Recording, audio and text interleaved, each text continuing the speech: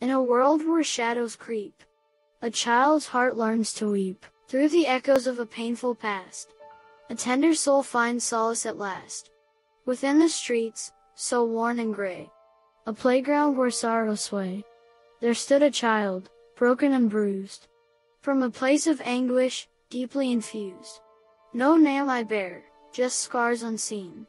Yet, within me, resilience gleams, but fate conspired to keep me low. In the land where despair did grow, and there he came, a friend so dear, a boy with laughter, void of fear. From a home adorned in riches grand, his worries laid upon play equipment, bland.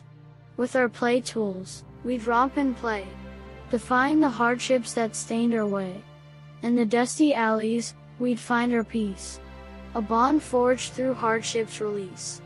As I shared my tales of pain and strife, he'd listen, his eyes a well of life, his dreams unmarred by the wounds I bore. Together we'd imagine, and hurt no more. Though my playground lacked polished grace, our laughter echoed through empty space. For in that moment, our souls aligned, two friends, united, their scars entwined. In the twilight hours, as shadows waned, our spirits soared, our burdens tamed. For in the streets, we found a retreat, a refuge where trauma's grip would flee. And as we danced, devoid of despair, a gentle reminder, life could still be fair. For in the company of a friend so true, healed the child who once felt so blue. So let this tale be a guiding light, that amidst darkness, love takes flight.